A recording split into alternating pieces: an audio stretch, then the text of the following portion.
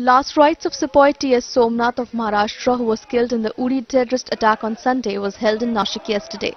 The bodies of all the slain soldiers have been flown to their native places across the country.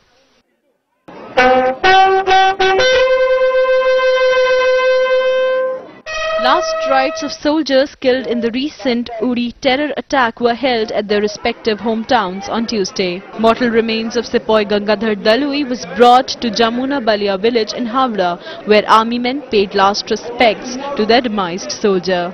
Sepoy Rajesh Kumar Singh's last rites were held in Uttar Pradesh's Jaunpur, where natives paid their last tribute to the slain soldier. Lance Nayak Ganesh Shankar's mortal remains were brought to Sant Kabir Nagar in Uttar Pradesh on Tuesday. In Bihar, Bhojpur villagers bid adieu to Havildar Ashok Kumar Singh. Last rites of Sepoy T.S. Somnath of Maharashtra, who was killed in the Uri terrorist attack on Sunday, was held in Nashik yesterday. The bodies of all the slain soldiers have been flown to their native places across the country.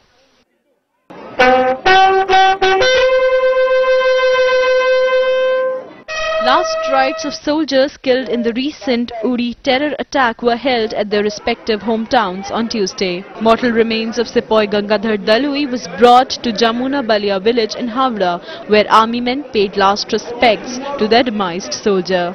Sepoy Rajesh Kumar Singh's last rites were held in Uttar Pradesh's Jaunpur, where natives paid their last tribute to the slain soldier. Lance Nayak Ganesh Shankar's mortal remains were brought to Sant Kabir Nagar in Uttar Pradesh on Tuesday.